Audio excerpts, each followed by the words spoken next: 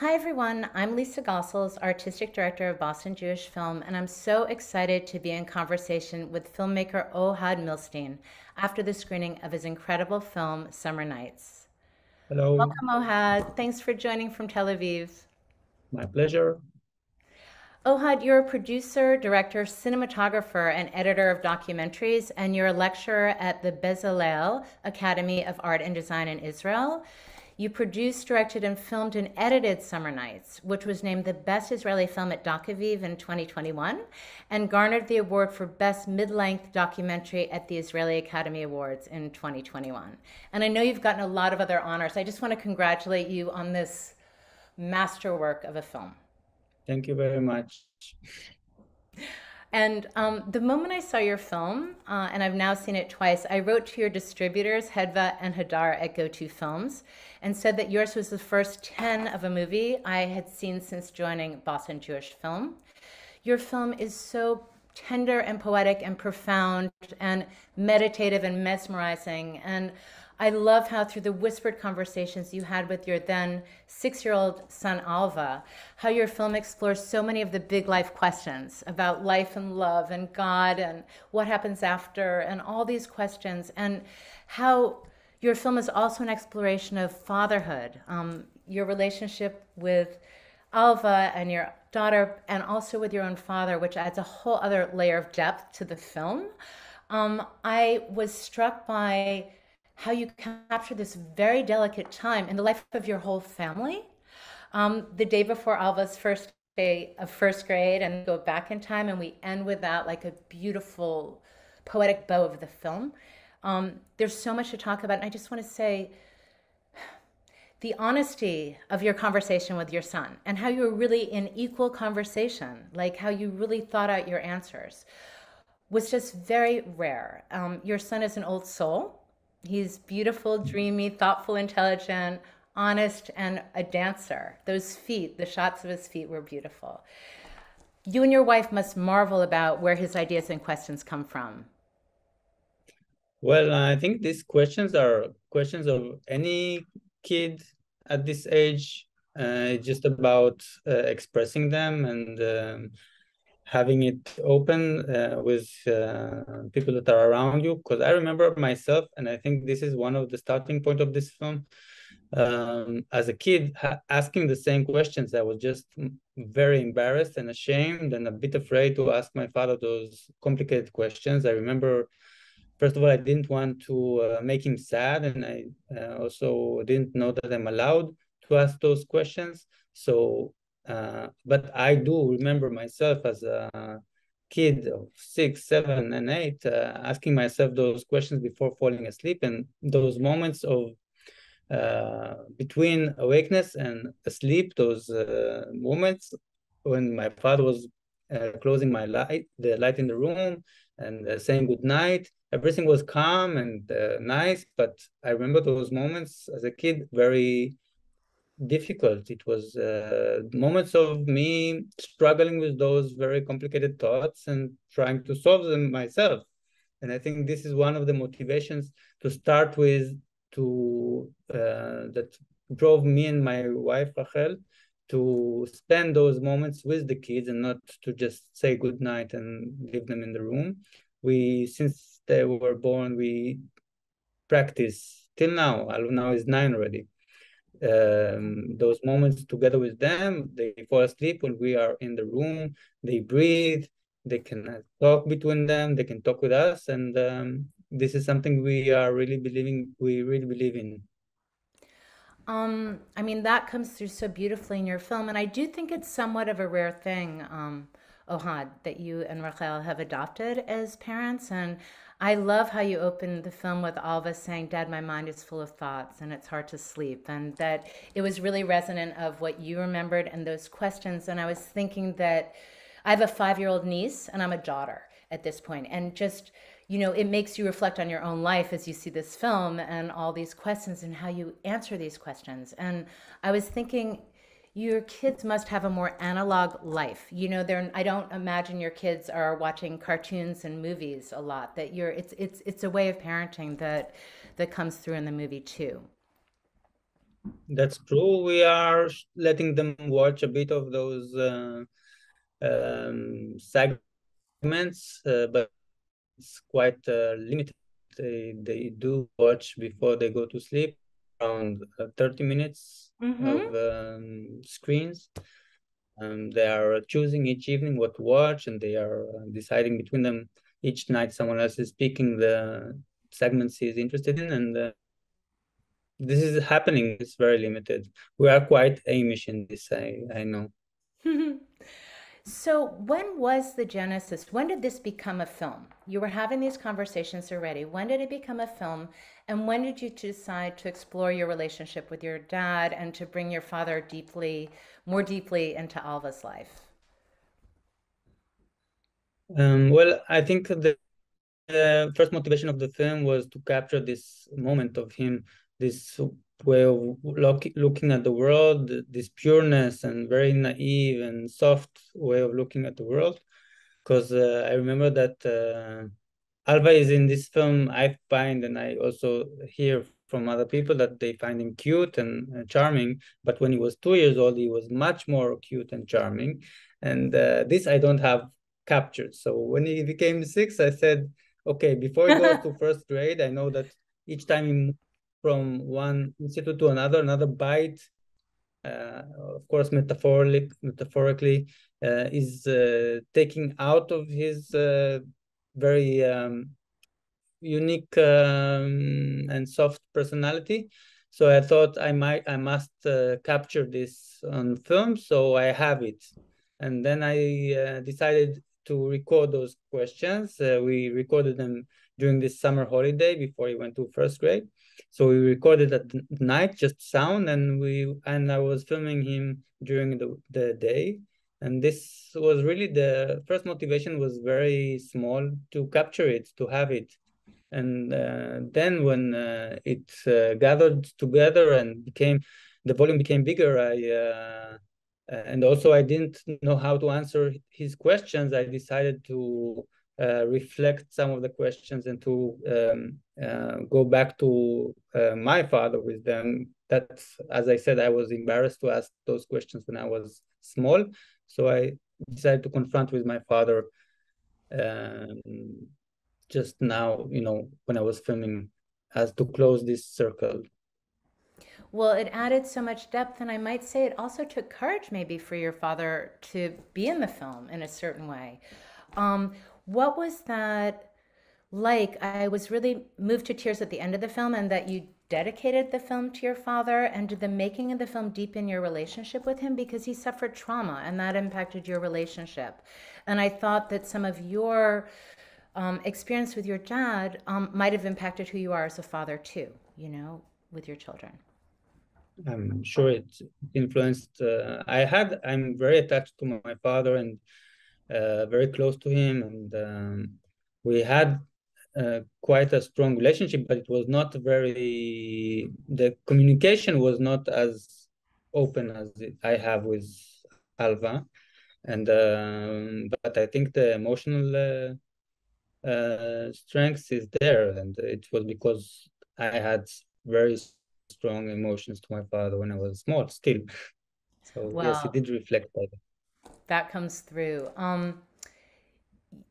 Nature plays a very big role in your film.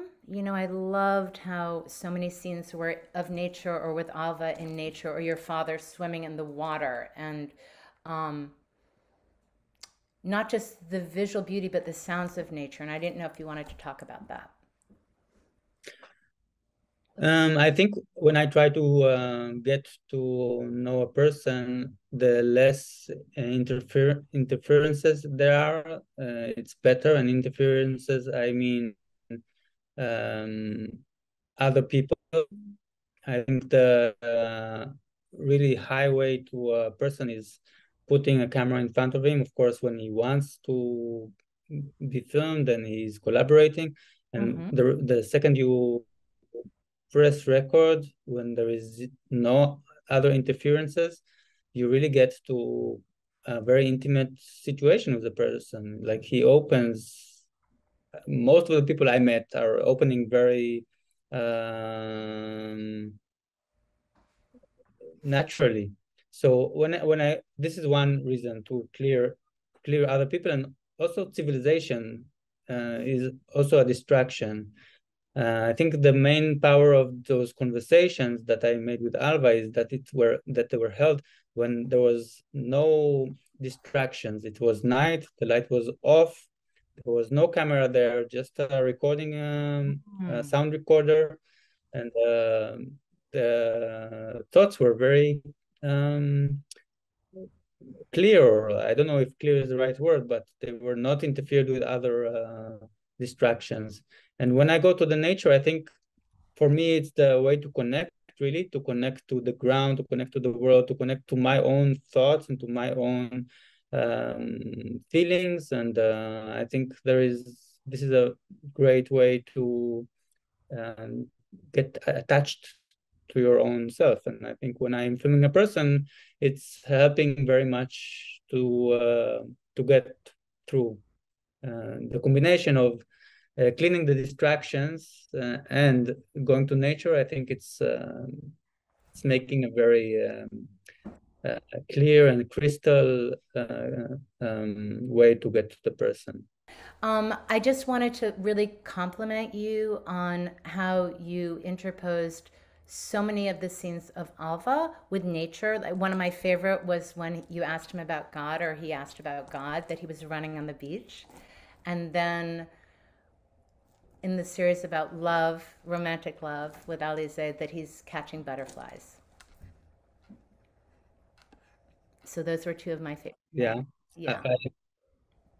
I, um, actually, this scene with the butterfly was the first scene I filmed in this film. It was the first scene.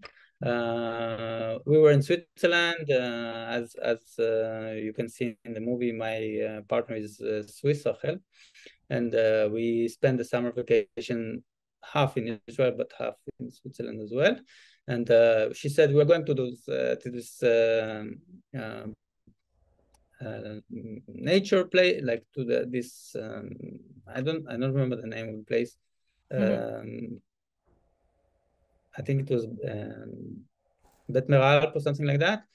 You should take a camera. And I am not a person that goes with a camera all the time. I'm not this kind of a filmmaker that always carries his camera and then filming all the time. I think it's also there is a violation of a moment when you sometimes when you're filming, because then you're so focused on capturing it in the right way. I am so focused on capturing it Mm-hmm. in the right way. So I sometimes also miss the thing itself as a person, not as a filmmaker. Mm-hmm. So she insisted I take the camera with me Yeah. to this location. And once I got there, I was so inspired with those. It was so many butterflies and ants and insects of different kinds. It was like a paradise of insects. So I was 3 days filming and catching those butterflies, and this was the first scene. After that, and together with the conversations, I said, okay, I have something. I want to continue with that. This was the heart of the film. That's amazing. I'm curious about how this film relates to some of any of your other films. Is this your approach as a filmmaker? Do you have any influences? You teach. Well, to start with, this film is kind of a um, um, twin brother of a film that I did uh, when Rachel was pregnant with Alva. It's called Week 23, and it's about the pregnancy of Rachel. So Mhm. there is a thread that goes between the films. But in general, I think all my films are kind of a continuous voyage, because as a technique, I do most of the things by myself. Whatever I know to do, I insist to do myself. So this is as you said, the cinematography and the editing and the producing and directing and sound recording. I do by myself. The post production I do not do by myself because I'm not, I don't have the skills, Mm-hmm. but I'm Alva to catch some of these skills so we can work together when he grows up.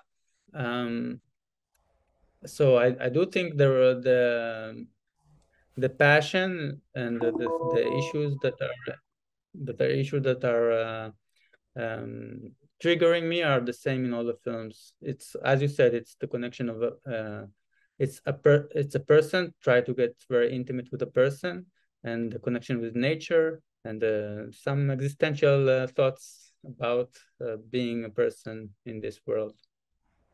Beautiful.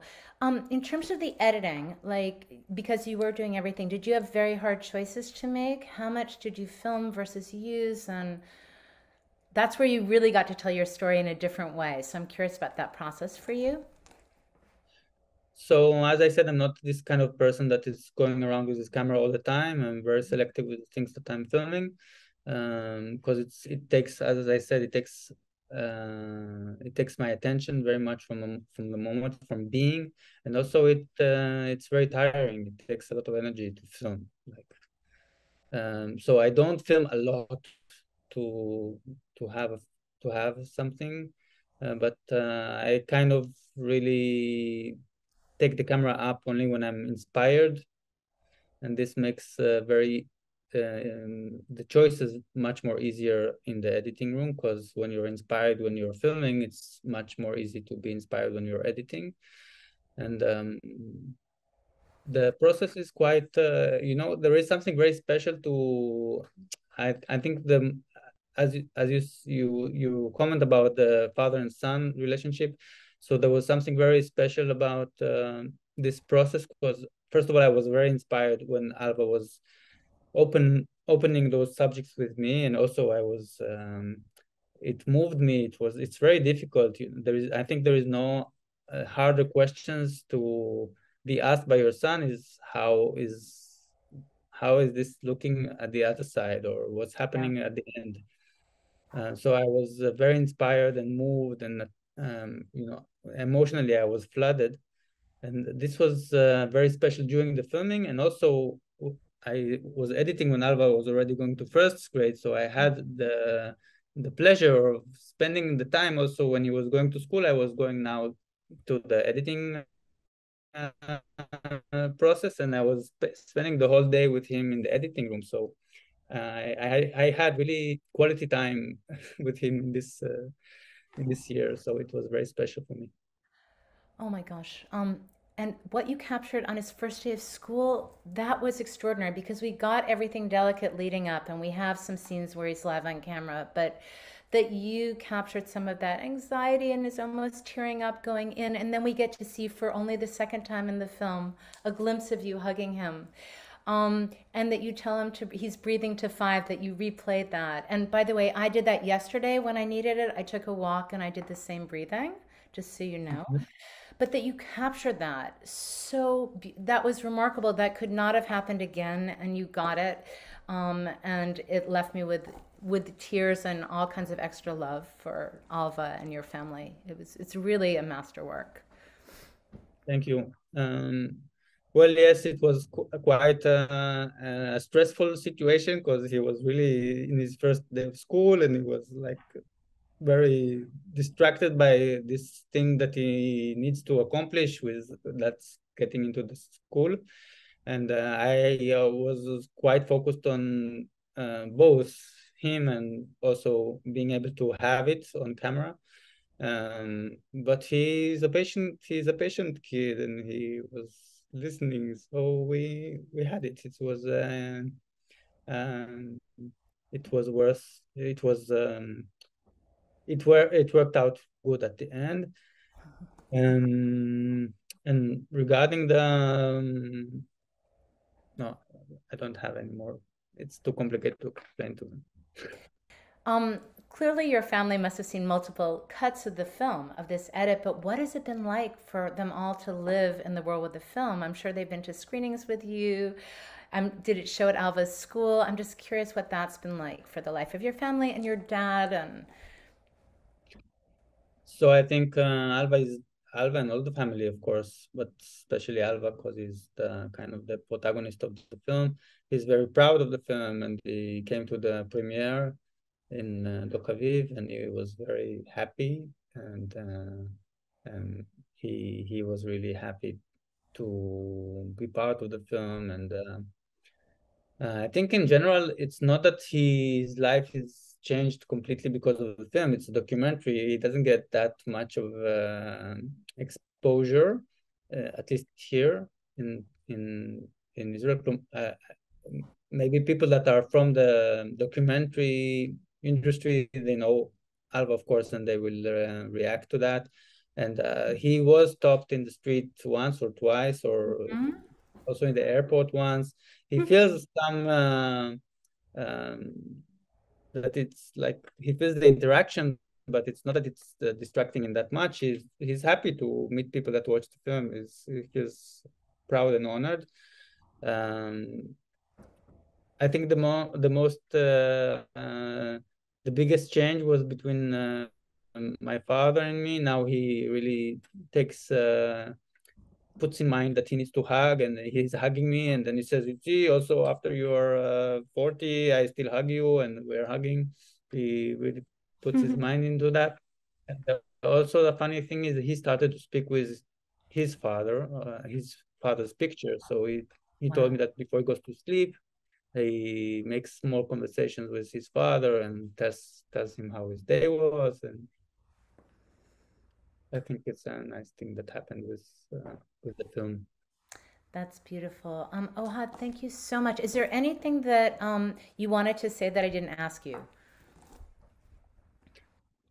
Um, for people that are interested in watching the other films, they're all available in my website. Week 23, I think, is a film that is interesting to watch because it's a continuous. Summer Nights is a continuous film to Week 23, so they're all available in my website ohadmilstein.com, and that's it. It was a really great pleasure to have this conversation, and I'm very honored that you invited me. Oh my gosh. Ohad, thank you. We're so honored to be presenting your film at the 2022 Boston Jewish Film Festival. Thank you for taking time out for Tel Aviv and for your work of art. And to all tuning in, thanks so much and have a great rest of your day. Thank you very much.